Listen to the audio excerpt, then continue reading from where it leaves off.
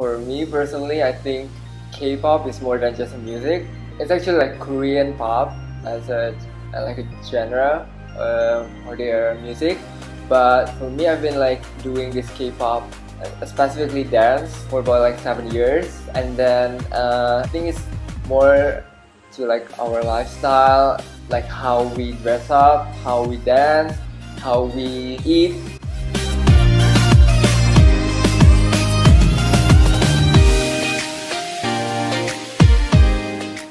Edwin Grinaldi has been around the K-pop community for over 7 years. He is a part of K-pop dance cover group called Playgroup and founder of Playboys.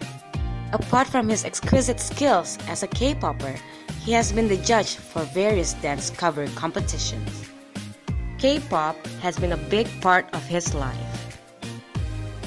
I started to like K-pop even more because of their dance. I remember some of the language like only the K-poppers know. Yeah, for example, 사랑해, yeah, which means like I love you, is the common word. And then we have 애교, which is like the cuteness thing. Yeah, they usually do in variety. When you see something that is like really awesome, really great, you can say 대박 or 짱.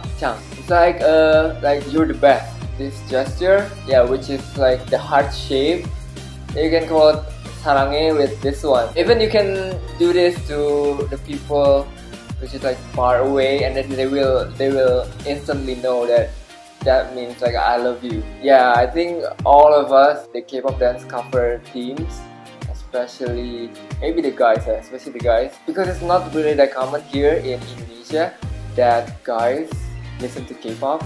Yeah, sometimes they call us the K-poppers, the terms of alay. Yeah, or maybe for the boys, they are called like lady boys or something, because a lot of them were trying to copy different gender.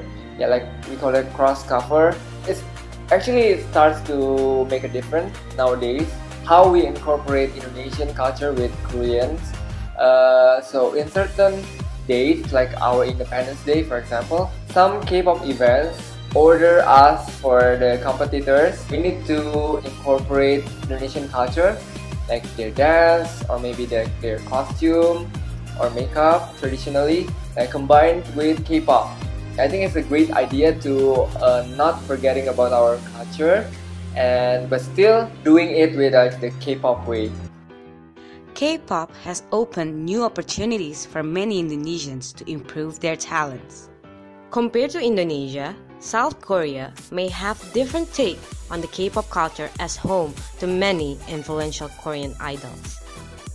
Korean singers do get plastic surgeries a lot, and they usually are really pretty because to be a singer they have to sing well, dance well, but the view toward the plastic surgery is not that good, but it's kind of acceptable, socially acceptable, because it really like affects your self-esteem because of your face features. You can change it by like having surgery, but like they want to hide it. But even though so many pop stars or like they already we do have negative stigma toward K-popers. It's just for the aggressive ones, like who really follow the stars really aggressively, like they want to have every single daily basis life of the stars, and they want to take photos, and like they even like follow them, and they like visit the house and like and those are really like crazy. So people have really, oh, why are you doing that? It's really bad. Like actually the stars even like go to the police and like ask them to catch the fans because it was too much. There are so many Korean like K-popers and followers. They really do like songs and the singers, and it's socially acceptable and it's really kind of recommended. K-pop is amazing. Gokil. Debak. K-pop itu is my life. 사랑해. Majestic. fun, awesome. My name is Edwin and I am a K-popper.